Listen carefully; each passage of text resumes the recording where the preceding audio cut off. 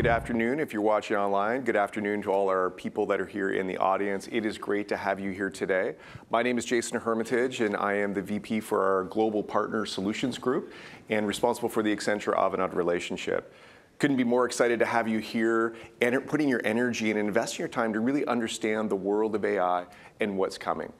It's been a fantastic couple of days where we've been able to learn and share, and I hope today is going to be another great day for you. I'm going to start with, one of the questions that we get a lot at Microsoft is, how should we really think about AI? There's so much news, there's so much hype. Really, how do I make it practical for my organization to be able to take advantage of these tools and abilities to improve my organization? And really, I think one of the things you're going to get out of today's session is really how to do that, how to make it really practical for your organization. And the way that I think about it is really there's sort of three parts to it. One is how do you take advantage of the AI that we've invested billions of dollars to be able to take advantage of that today. And you heard from Satya and other leaders across the company about how you can do that with M365 and GitHub. The second thing is how do you take and leverage the R&D that's been done by our industry partners into their applications, and how does that change your industry, whether financial services, retail, or manufacturing? And the third is really about how you leverage your data with AI to create the competitive advantage for your organization. And that, again, is an exciting way for us to really think differently about what our companies do and how we bring services to market and service our customers. And so, again, this is a very short, medium, long-term strategy that I think every organization can think about what that means for them. But I'm really excited today because we have some customers, some industry experts to really talk about what they've learned on this journey for adopting generative AI and how they have thought about this in their organization. And so I'm really excited to welcome on stage Aaron Reich, who's going to be our facilitator and guide us through this conversation. Please join me in welcoming Aaron.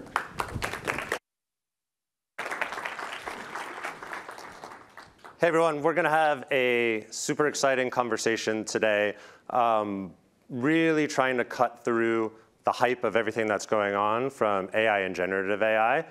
Before I invite our panel up there, though, I want to cover three things as a backdrop to the discussion that we're going to have. So the first is how to actually think, because of the pace of change, and for anyone that in here sat through the sessions for the last 2 days, there is an enormous amount of change that is going on and the pace of technology specifically related to AI. So from an organization perspective, how do you think about the readiness and the different domains that you need to think about as a part of this, going from the risk mitigation to the massive thing that's got to happen from a people change perspective, all the way to even what we're trying to do today is around fluency. And how do we just keep at pace of what's actually happening? The second is we are not in another realm of digital transformation or whatever transformation that you want to call it. As we look at what's happening from an AI perspective, and specifically with Gen AI, you're already on a transformation journey. And while you're on that journey, now there's these new set of technology and how do you actually apply it? And so how do you think about where you're going to optimize things within your business today? And then how are you actually, in some of the planning, taking a step back and going, ooh, we have this new technology now. How do I actually reimagine some of the things that I've got to be able to do within my business? And then the third thing, and this is what we're going to spend the majority of the time in our panel discussion on today, is thinking about the foundation. What are the building blocks that you need to put in place today? What are those use cases? How are you driving and delivering the value as a part of the impact that you're trying to drive in the business? So with that, I want us to get right into our panel discussion. And first up, I want to invite Florin Rotar. He is Avanade's Chief AI Officer. Florin. Next up, I want to introduce Rich Holsman. He's a Senior Managing Director at Accenture, focused on data and AI and the go-to-market. I next want to invite 𝗦𝗽𝗲𝗀𝗍𝗏𝗏. He is from Dow and is focused as their Senior Director on employee experiences and services. And last but not least, I want to invite Carlos Cantanhede from Vale, who is a cloud and data architect. So So thank you all for being here. So where I want to start is, Mike, I want to talk first with you a little bit about the first day of the keynotes, right? We heard Copilot throughout the whole thing. Yep. Dow has been on a journey with Copilot. Can you share a little bit of what you all are doing and how you're thinking about it and applying it? Yeah, so I'll hit predominantly on M365 Copilot. We've been on a journey for about 5.5 months or so. We started with the Compass Preview program, 5 users out of 36,000 employees. We moved to 10 users, and then now we're at 300, and we plan to scale to about 20,000, so about 60 to 65% of the company. I haven't done the math, but the journey has been interesting, and it's definitely been a maturity journey. I would say when we started, you could only use the web-based apps and the capabilities. Then we moved to desktop apps. Most of our users started with summarizing Teams meetings and creating action items.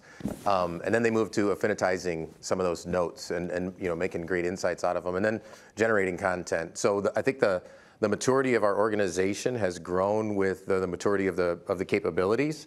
And then yesterday just blew my mind on what the next step is overall. And then what we've been looking at for a few months is really the extensibility of Copilot and how do we take it to the next level.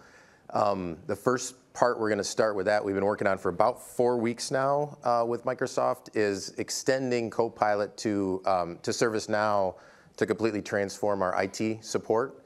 And so if you think about today when your computer's not running right, or need to be added to a distribution list, or even something simple like that, or ordering a new workstation, people have to go to an intranet site. They have to get into ServiceNow. They have to know where to go.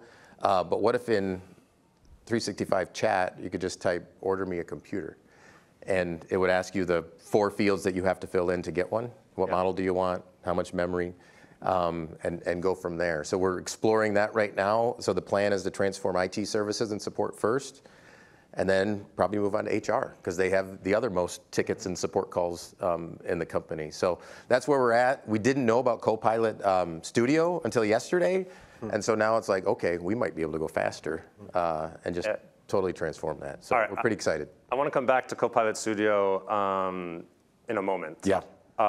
Florin, I'm curious from you. I know that for what feels like probably the past couple of months, you've been having lots of different conversations with sort of the C-suite and boards at lots of different organizations around the globe, reflecting on what you've seen and kind of heard at Ignite here, the things that you heard from what Mike has shared. Kind of what are the kind of 2 main sort of big themes that you think would be really helpful for everybody that's listening? Yeah, so my responsibility, I'm on point for driving this transformation for ourselves as a company. So we've been on a Gen AI journey for the last 2 years, actually. And we fundamentally believe that our business, the services business, is going to get transformed inside out, outside in, the commercial model, the value proposition, the go-to-market, the skills, pretty much everything. So we're trying to do this reasonably successfully, I would say, and we're trying to share with our customers around how we're doing this, the good, the bad, and the ugly, the stuff that I wish I would have been able to go back in time 6 months ago or a year ago and sort of tell myself. So the 2 themes which are seem to be most interesting for the C-suite right now, and by C-suite I mean the CIO, the CFO, the CEO, CHRO. Number 1 is organizational readiness. So how do people truly get ready for this? What are the skills that need to be developed? What's the mindset which needs to change? How do you have to unlearn a whole bunch of skills to make this happen? And to give you a sense, we've rolled out a school of AI to every single one of our tens of thousands of people with certain things which are mandatory for everybody. So responsible AI is something that every single employee needs to understand. The art and science of prompting is something that everybody needs to understand. We believe that's a fundamental skill as important as and as natural that we take for granted today as knowing how to browse internet or write use a word editor, but it's not natural for everybody. I had to go through a unlearning and relearning exercise on how to do efficient prompting. So yeah, organizational readiness is number one. I think the second one is responsible AI. So how do you do this at speed and find the right balance between risk and reward? How do you do this in a way where you don't put unnecessary speed bumps for the organization? You take away the speed bumps, but you put the guardrails in place for the company to do the right thing and to strike this fine balance between, not succumbing to the hype, because there is, let's be honest about it, there is a fair amount of hype in the industry, but how do you truly extract genuine value for people and for the business? And how do you help people to become the best versions of themselves? And how do you make something which actually means something to the business at the end of the day? So that responsible AI dimension is super, super important. And again, we've come as far as actually, we're politely but firmly declining to do work if it doesn't include a responsible AI dimension to it, because it's so fundamental, it's so important, it's the right thing to do, it's a competitive differentiation as well. So, yeah. So you're talking about fundamentals. I think all of us could probably agree that from a fundamentals or a foundation perspective, we can't necessarily realize all these things that we talk about from an AI without actually having the right data foundation in place as a part of that.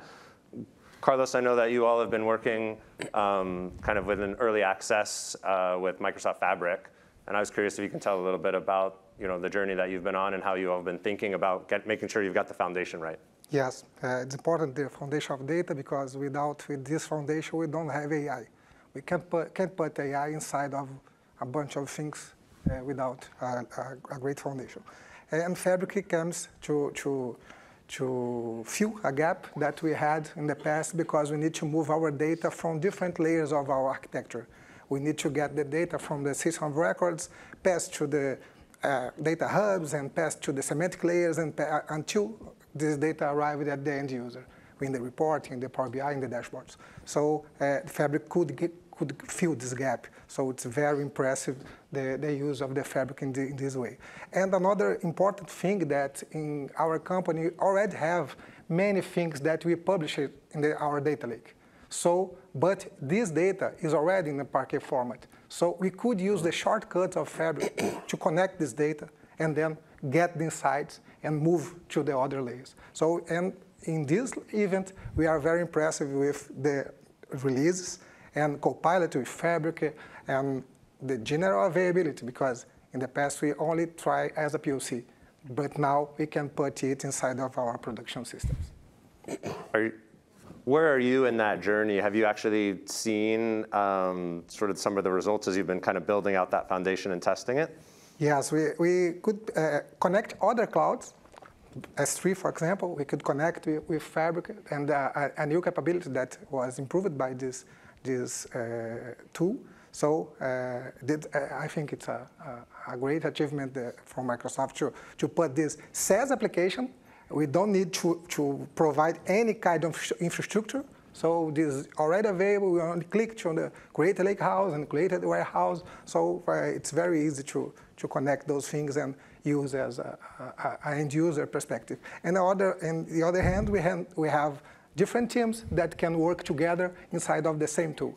We don't need to move with application from one side and another side. Only one application with the SaaS perspective. So I think it's a great achievement of Microsoft.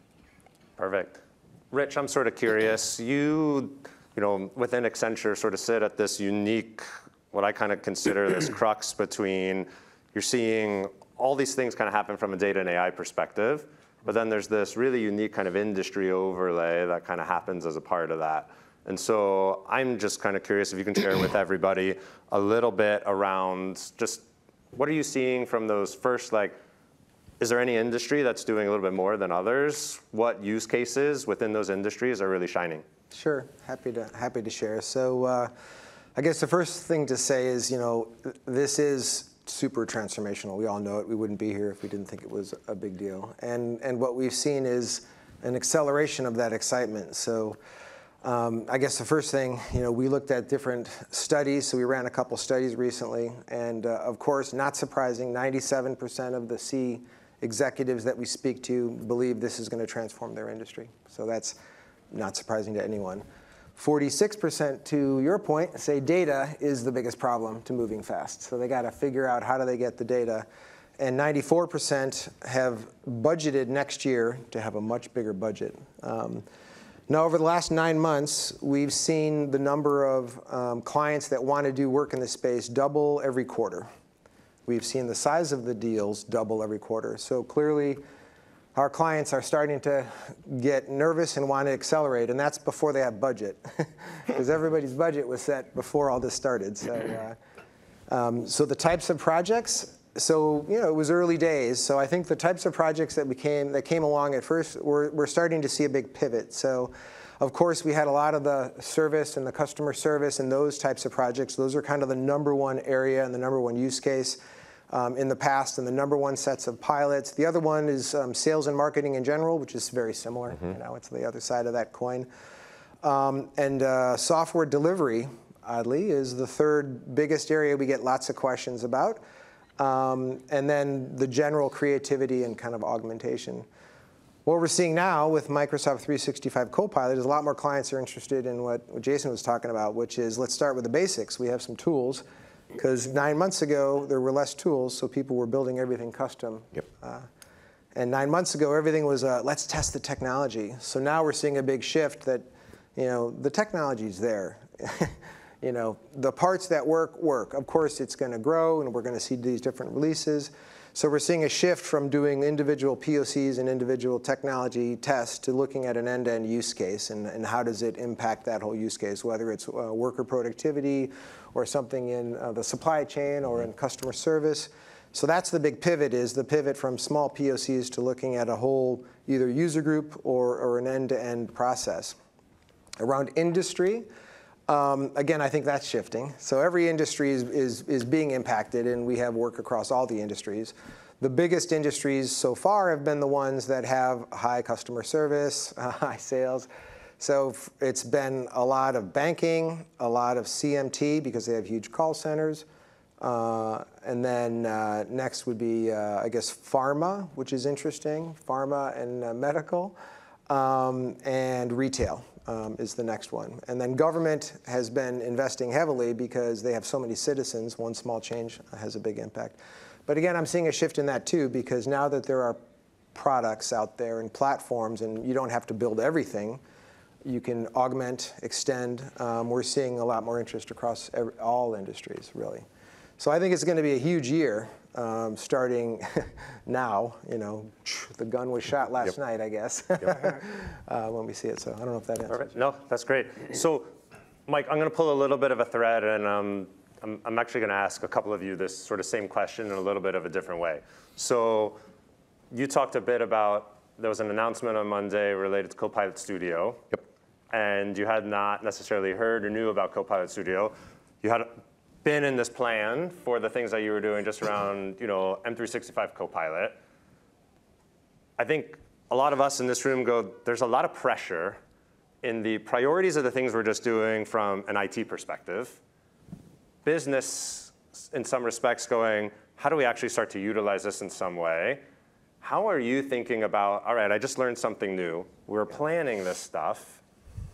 How do we then slot that in and do the education? Like, how are you thinking about that from your organization? So the way we're thinking of it, and then this has totally changed in the last 48 hours. No, it's evolved. It hasn't changed. But M365 Copilot is both foundational and transformational. Yeah. So the foundational portion of it is that it's going to make a large portion of our population, I would say, AI and prompt literate. Because then they can build upon that for different use cases. They'll think differently about what they're going to do. So we are still going to start with that, with a majority of the population, because you talk about personal productivity first with M365 Copilot, but then it gets to workflows within an organization, and then it gets to processes across organizations. And so we want to start at that, the lowest common denominator first with the personal productivity and drive that. And then I think the ingenuity engine will start to roll. That's the theory. And then the capabilities are growing and maturing all at the same time. And I think we could speed along that journey. How are you handling the people change as a part of that? Yeah, very carefully. So it's we have to stay. We're starting first with people, culture, and behavior. And we're partnering actually with Avanade on our deployment plan, an adoption plan. We're calling it an adoption plan, not a deployment plan. Because you could just turn everything on day one and see what happens, and then go help train and learn and all that stuff afterwards. But we don't want our deployment to get ahead of our adoption. But at the same time, we want to get the value as fast as we can. So we're trying to thread that needle. And what we've found is like the prompting expertise or the prompting acumen, I don't know if there's a term for that, but I'll just made it up maybe, is that some people are like born prompters somehow out of the 300 that we've had. Some are kind of in that middle pack, and they use, they use prompts, but they also use the suggested prompts. And then we have some laggards too, maybe 10, 15% out of the, kind of the surveys that we've done, and we don't want to leave the middle pack or the laggards behind. Those front folks are just they're gonna go, and so you got to stay close to your people on it all. And and we want to bring up the foundational M365 capabilities too. I'll give a quick analogy. I know I don't want to take too much time, but some people with Excel know how to put in numbers and words. Some people know how to do formulas. And then other people yet can do charts. And then fewer people can do pivot tables. And so, I mean, just a quick example. And so prompting, we're seeing the same level of maturity and expertise or acumen across that. So everybody's got to do pivot tables to get the most value out of it. So we want to get there with the personal productivity first, and then move on to the workflows, and then the end-to-end work processes, and keep growing that. But I would say we got to stay close to the people and understand their roles, their jobs, the things that they do every day, and that's when we're going to get the most value, and that's where the transformational part is going to get built off the foundational part. And then that's when I think that there will be parity between the hype and the value. Got it. Okay, perfect. Florin, I see you nodding a lot. I'm going to come to you in a second. For any of those that are in the room, there should be QR codes somewhere. If you want, we're going to get to questions from all of you in a moment. So if you want to put a question in there, please scan that QR code if you're in the room. It is over there. For those of you that are online, you've got the Q&A box to kind of put your question in there as well. So you're nodding. I know you and I have had multiple conversations about how we put people before the AI. And I'm wondering just kind of what's in your head of how to actually kind of make that real. Yeah. So two dimensions on this. So I think the first one I very much agree with Mike is around training. And there are some people who are sort of born and are natural on this. To be perfectly honest, and this is going to be really embarrassing, I wasn't. So when I started using Copilot about a year ago, or whatever, I was horrible at it. And I remember, I'm not a native English speaker, as you can probably hear, and I always felt bad around my emails, sort of, I'm not able to express myself as eloquently in English. So I started using Copilot to write what I thought were more intelligent and useful sounding emails. And my emails started to get longer and complicated, and I was patting myself on the shoulder saying, Florin, you're suddenly so much more intelligent. Only I very quickly found out my team was using Copilot to read my emails or pretend that they read my emails because they were too complex, right? So okay, this is kind of embarrassing for a chief AI officer, but true. So I think training and uplifting the entire organization is really, really important. I think the other dimension is don't get overly obsessed by technology, because technology is going to change every single week. If you're looking at business priorities, they hopefully change a little bit more manageable. And the way we're thinking about it is we're asking the why, not the what. So ask yourself the why are we doing this in the first place? And what's the ultimate objective we're trying to reach? for us, as an example, top priority is customer satisfaction. So how do we do this in a way which helps us with our customer satisfaction, which are the use cases, the processes that we can apply this to. So yeah, I mean, sounds kind of obvious, but uplift everybody in the organization. Ask yourself the why instead of the what, and ask yourself the how to do it ethical and with a mindset. Again, I would say I really, really believe this. It's not just productivity and efficiency and cost reduction, although obviously, that's a good thing.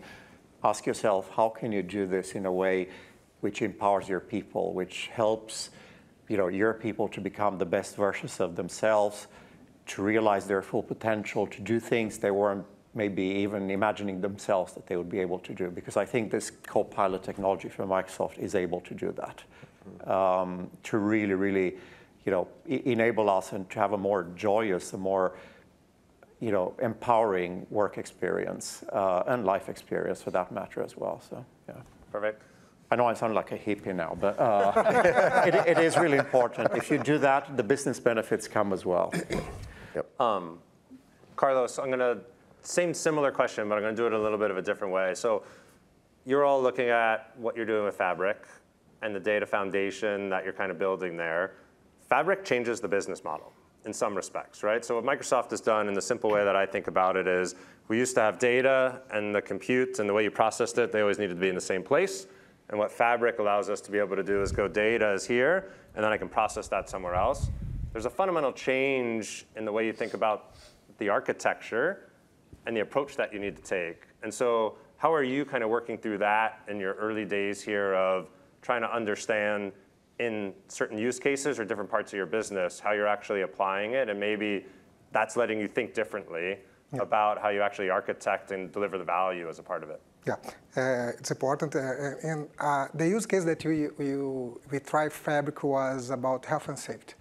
We have different systems, different spreadsheets, different words, and we need to get this data and put on an easy way to our customers use these insights. So we get this kind of data, put in our repositories, and then put a generative AI on top of it. So in the first wave, we only answer some easy questions about, I need to take a maintenance. I need to use a glove or not. The generative AI could answer these questions, and the people before needed to read a very big PDF or something like that. So it speed up our delivers from our customers, and then it's very valuable for our company. Perfect, thank you. Rich, I'm kind of curious. I want to go back to sort of responsible AI in some way. So I think of responsible AI as extremely important. It is foundational. I also think it's really, really hard. Right? Because in some respects, there is things that actually come native from Microsoft and the platform, but then there's other business processes and things you've got to do sort of around that to support it. And I'm kind of curious, sort of, how's Accenture thinking about that and kind of bringing it to life kind of with clients? Sure, and I agree, it's super important, as you said too. So yeah, our view is, responsible AI is foundational and kind of stage 0, base 0. And I'm proud of what Microsoft's doing because I think it's a great start. And if you look at all the stuff, it's a great foundation to get started. But for us, responsible AI, and this isn't going to be a shock to most people, it's foundational and it's around ethics, no harm, no bias is kind of the first level of it. It's around regulatory, legality, and compliance is kind of the second one, making sure you hit those two. And the third one is really around explainability. When you have AI, can you explain it? It's around keeping things secure for individuals. It's around the workforce. So we also look at the impact on the workforce because it does change the workforce. And more, everything we do is also has to be sustainable. So we look at a full wide breadth of what does it mean to have responsible AI. because what you can do, you maybe shouldn't do. So we try to take a broad look, and our approach tries to look across all of that and put it in as a foundational component. And then it's a question of, how do you get started? And there's various ways, and we have different approaches around looking at your readiness and doing assessments, but then how do you set up teams? Because if you don't have an owner and a team and somebody owning it, it's not something that's a policy that sits on a shelf. It needs to be managed effectively. So everything from governments to ownerships to how do you implement it. So we kind of try to look at the whole piece. I don't know if that No, that's helps. great. And I don't know, Florin, I mean, you do a lot of that as well. Anything to add to my thoughts? I think you're spot on, Rich. I mean, maybe the only thing I would add is that I've seen some organizations which are really, really good at this to try to apply their company's values and principles on top of responsible AI and basically look to encapsulate and encode the best version of their company culture. Because, if we're being honest with ourselves, I mean, every sort of, executive likes to talk about values and principles, and, sometimes they're on the .com. Sometimes they're on a PowerPoint somewhere, which sort of nobody reads. And if you're a good organization, culture is what people do, and management is not around. But what I think we have an opportunity, and what I see the best in class do, is to truly incorporate these values and principles into the solutions, so they become part of everyday fabric of the solutions you build. So, for example, for us, one of our core values is to empower every voice in the company, and there is a very strong reason why we're doing it, and the way we're deploying M365 is actually to empower every single employee in the company to become the best versions of themselves and to have their voice heard. So we've seen, as an example, tremendous success with neurodiverse part of our population, people who maybe have dyslexia or lack, sort of the confidence to get started. Copilot, M365 Copilot has made a huge, huge difference to those people. And, it's very simple.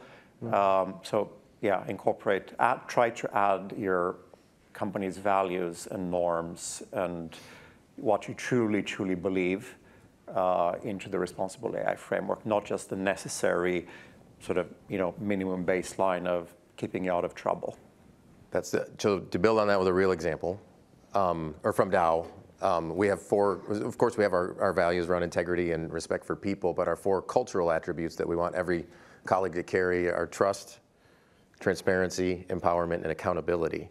And so if you think about those 4 and what you said and teaching that to the models, I mean, if you stick to those, you're going to be in pretty good shape. Yeah. Great. So, yeah.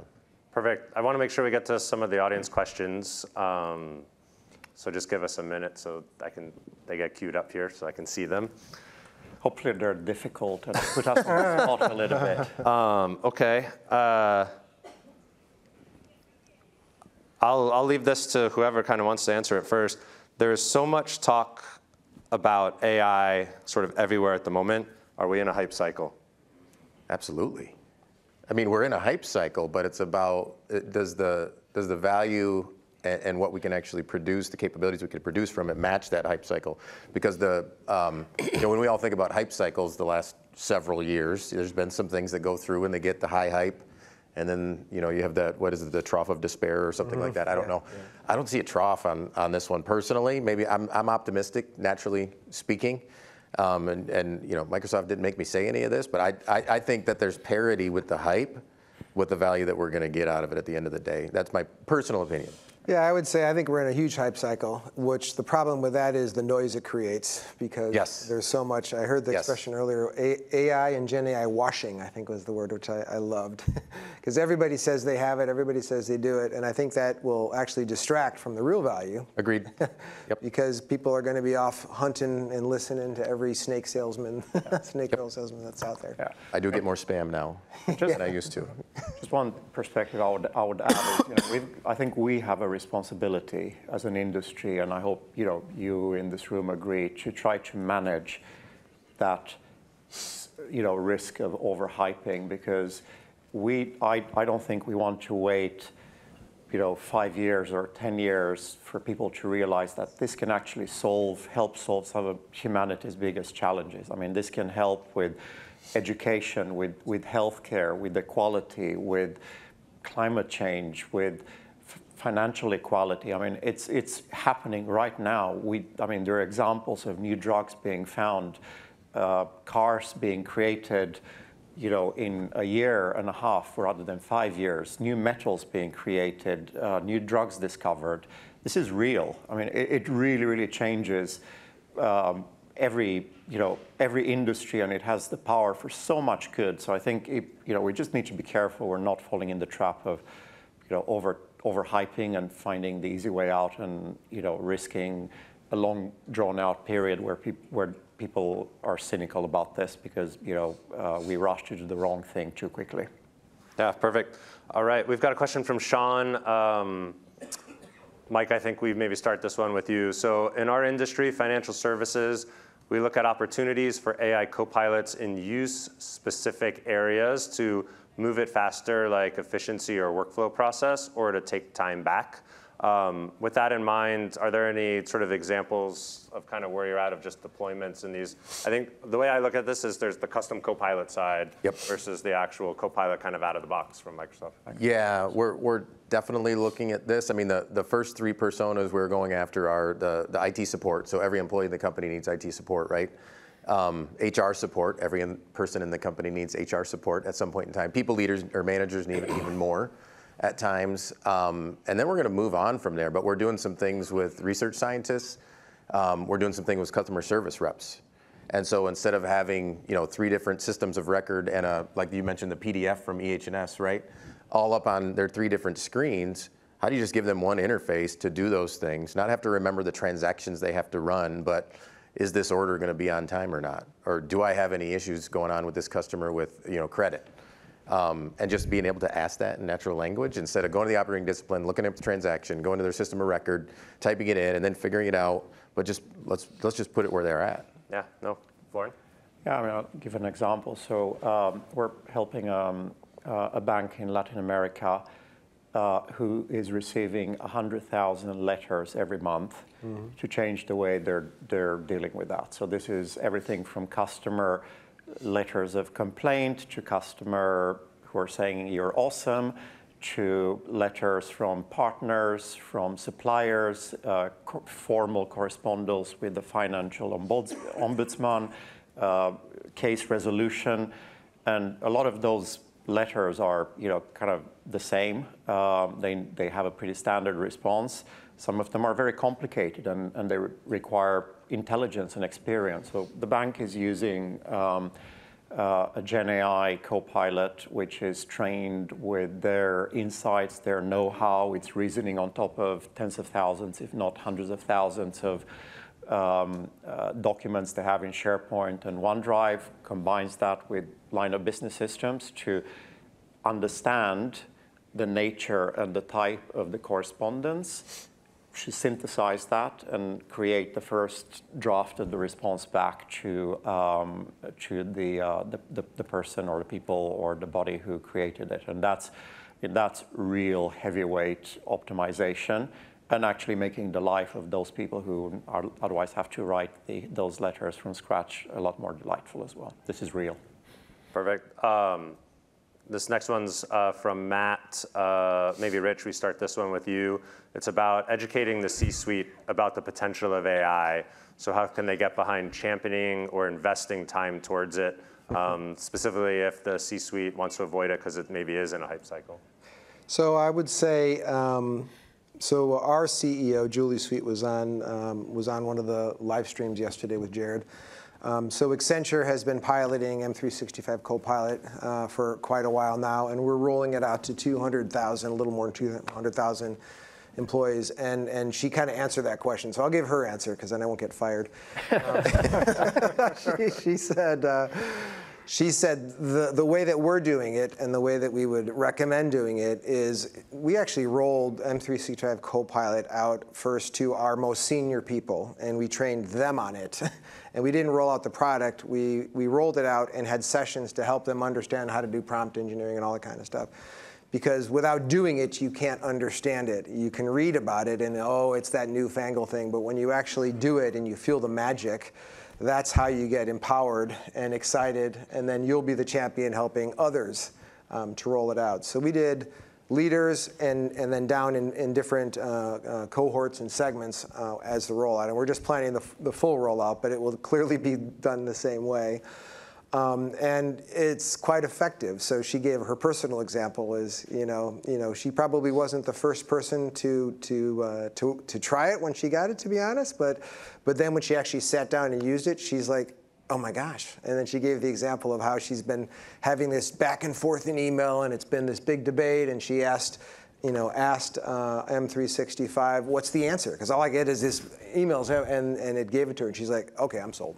Because I don't have to read as much. So I would say nothing convinces people more than doing it themselves and practicing. So get them engaged, educate them, get them engaged, and they'll be more champions. Great question. Yeah. So Carlos, I want to do this one to you. This is from Adrian.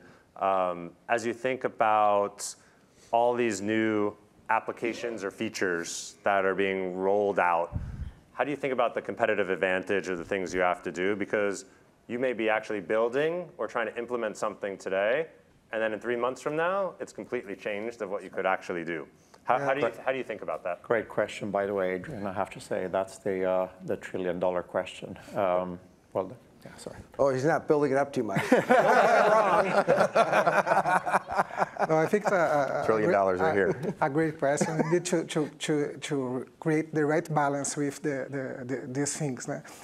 In our company, we try to test and figure it out in the advance, and then we try to go forward with our partners, Avanade, Microsoft, and so on, and try to implement a real use case to address this kind of thing. So we have internal questionnaires that we pass different areas and then try to prioritize what they really need.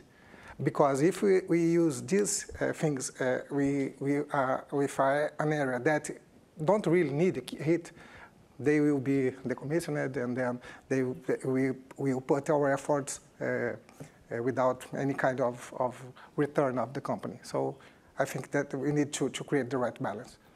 Perfect. All right, we just have a few minutes left. I want to do a rapid fire for all of you. Super quick on your answer. What is one piece of advice that you would give to your peer that maybe is in the audience or just listening? We'll go down the lines of Florin, and I'm going to start with you. I'll actually build upon the question which was asked previously from Adrian. So I think for those of you who are technologists, get really, really sharp on where you want to consume ready-made AI, where you want to customize AI, and if you want to create your own AI. Because they have very difficult and different value equations. And getting really clear on consume, customize, create is really, really critical. So you don't waste money on stuff which is going to become obsolete or standardized a few months later. Perfect. Rich? Yeah, I would say that Gen AI, the hype, which is also real, is building on AI, which was part of your pitch in the beginning. I'd say start now. Because there's a famous quote from a professor that we work with at Harvard Business Review that says, the fast followers in this generation are never going to catch up because it is moving so fast that you'll never catch up. So I would say start now. There's enough stuff out there. You start with the products, and you build on them. You figure out where you're going to extend and customize. But if you want to wait and see and test and pilot, then you're going to be way behind the next guy who's you're competing with. Perfect. Mike? So I'll do this really quickly. I know we only have a few minutes, but I got to call out. Cyrus put my name in the question, so thank you for making me feel special, and I will answer that in concert with the other question itself. I appreciate that. And you mentioned the word calculus, and God bless you. But if you think about how you used to learn math, and going from addition to multiplication to algebra to trig to calculus, the build your own, or the what's there already out of the box, it's almost like you're already at trig. And if you want to do calculus, go ahead and customize and build your own, but you might not have to. And just because we're close to Canada, I'll use a hockey analogy. We used to say, skate to the puck, not from where it's being hit from, but where it's going. And it's almost like with some of the things we've heard the last 48 hours, the puck's going out of the rink. So just think wide, think broad, think innovatively, and go for it that way. Carlos? From my side, I would like to share with you the importance of share the AI with the company. AI is not from technology. AI is from the company. Yeah. So we need to address things that the company needs, not from the AI team. So that's my final thought. Perfect. Well, I want to thank all of you for taking the time and sharing your thoughts. There are some other sessions that we have that are going on today. There will be a Fabric one, and there's an on-demand around responsible AI for anybody that wants to watch and listen. And if you come upstairs to room 429, we are more than happy to share more of the stories of the things that we are working on. So wherever you are in your day, thank you so much. Appreciate it. Thank you all. Thanks all. Thank you. Thank you.